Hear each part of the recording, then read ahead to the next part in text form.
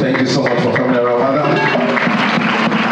Seated at the glass hall of the government house in Lokoja, the Kogi state capital, are pupils and teachers from basic education schools in the state.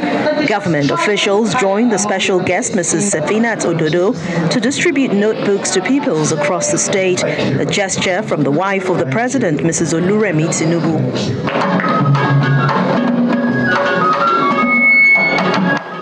The man saddled with the responsibility of education in the state gives assurances that the Kogi state government's free education system is on, warning the head of schools to stop charging pupils or face the consequences. I'd like to say education remains free in Kogi state under the government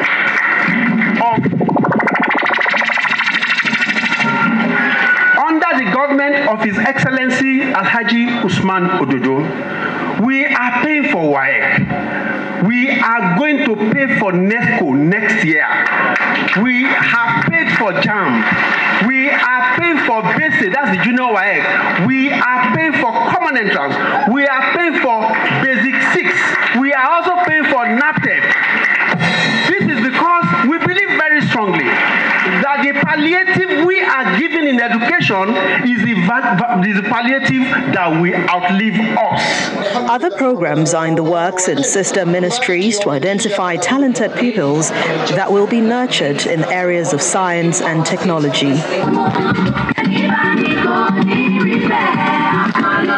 The wife of Kogi State Governor Sefinat Ododo commends Nigeria's First Lady for her passion to ensure quality education at the basic level, noting that the initiative remains an inspiration worthy of emulation. I would like to express our sincere appreciation to Her Excellency for her visionary leadership and dedication to education. Her Excellency's passion for her ensuring quality education for all is truly commendable and serve as an inspiration to all of us. To the students who benefit from these exercise books, I urge you to take advantage of opportunity. After which she flags off the distribution exercise. 50,000 exercise books by Her Excellency and the First Lady of Nigeria, Oluremi Tinubu, so distributed to the primary school in Kogi State. Thank you.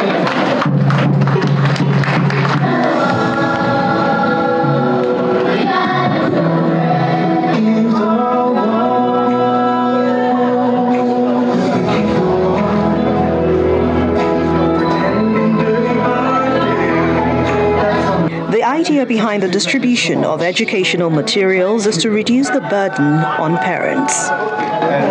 All right.